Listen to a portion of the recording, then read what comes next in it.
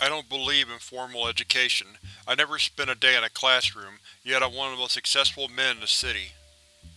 Boys and men who could be spending their time productively are instead forced to waste years of their lives stooped over books, trying to snatch some trace of intellect from themselves.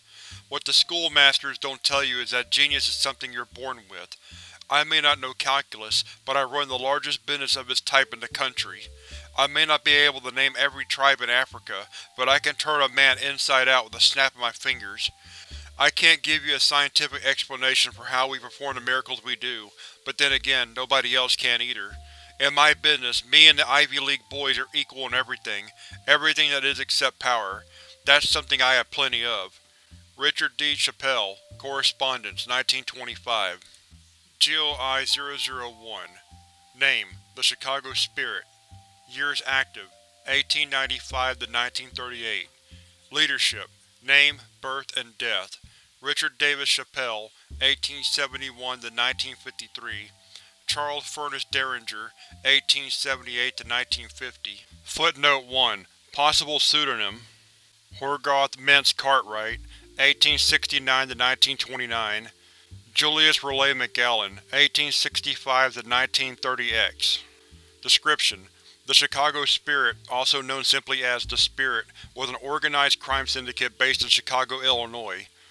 The group operated locally during the first 2 decades of its existence, but later spread to other major cities in the United States, due to the massive increase in business experience during America's Prohibition era.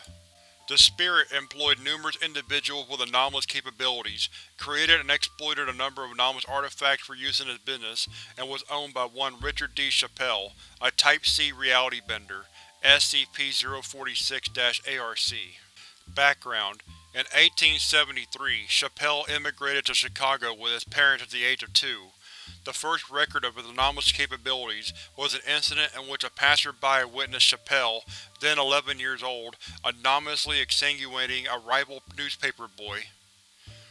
The boy's body was recovered from the Chicago River the following day, but the local police did not pursue the case. Chappell would, in later years, claim that the boy's death had been an accident. In its original incarnation, the Chicago Spirit was a legitimate business. Founded in 1893 and located on Chicago's South Side, the Spirit operated as a typical bar, providing patrons with alcoholic beverages and occasionally offering live musical entertainment. After 2 years of making little revenue, Chappell had the idea to start a second line of business on the Chicago Spirit's second floor, a secretive trade of unnatural novelties. During the subsequent years, Chappell sold over 600 anomalous artifacts to buyers in Chicago and outlying areas. Many of these objects are believed to have been created by Chappell himself. This new venture quickly attracted a number of wealthy collectors and prestigious members of Chicago's elite, which in turn had the added benefit of greatly bolstering the popularity of the establishment downstairs. Still, Chappell remained largely secretive about his anomalies, adamantly refusing to acknowledge the anomalous side of his business in public and never utilizing his reality-bending capabilities in the company of others.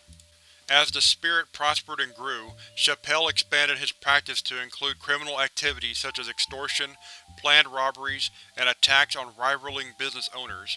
By 1899, approximately 410 men were working under Chappell. It was around this time that locals began to refer to Chappell's organization as the Chicago Spirit, taken from the name of the bar that served as the group's headquarters. Most of the Spirit's membership was comprised of common thugs and petty thieves, but the group's leadership mainly consisted of men who possessed abilities similar to those of Chappell himself.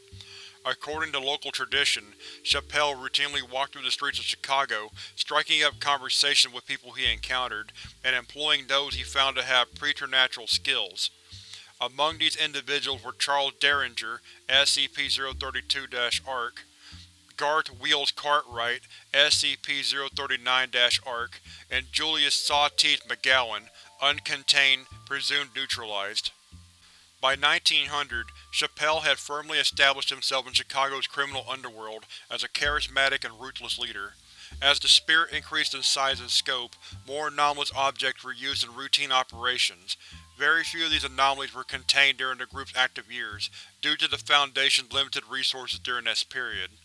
For the most part, the Chicago Spirit acted independently from other criminal organizations, although the groups were known to occasionally interact with varying degrees of hostility.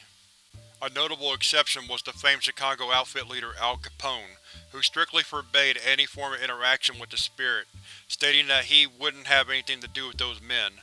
This stance was presumably influenced by previous outfit leader Johnny Torrio's disastrous attempted raid on the Chicago Spirit's original building in 1919, which Capone witnessed.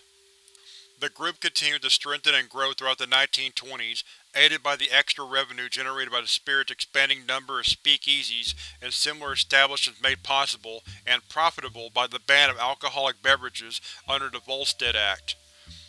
Records indicate that from 1921 to 1933, the Chicago Spirit was the largest anomalous crime syndicate in the Western Hemisphere. Despite the Chicago Spirit's seemingly immense power and prosperity, the Foundation's O5 Command approved a raid on Chappell's home, citing intelligence reports that claimed his anomalous capabilities had weakened. The raid proved successful. Chappell was captured and placed into containment, along with 155 SCP objects pulled from his personal collection.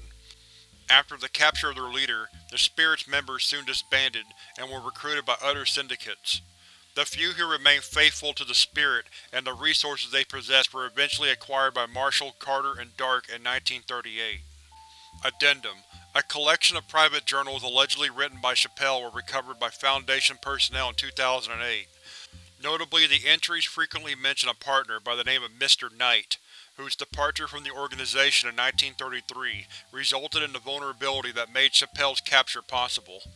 Despite the constant references to this individual, no other existing records indicate that Chappell had a close business partner, nor are there any documents to support the existence of a Mr. Knight within the group. However, the journal entries are consistent with statements made by Chappell during post-containment interviews, in which he repeatedly expressed that he did not possess any anomalous properties, and that anomalous work was carried out by a partner of his who abruptly quit the organization, changed his name, and fled the country.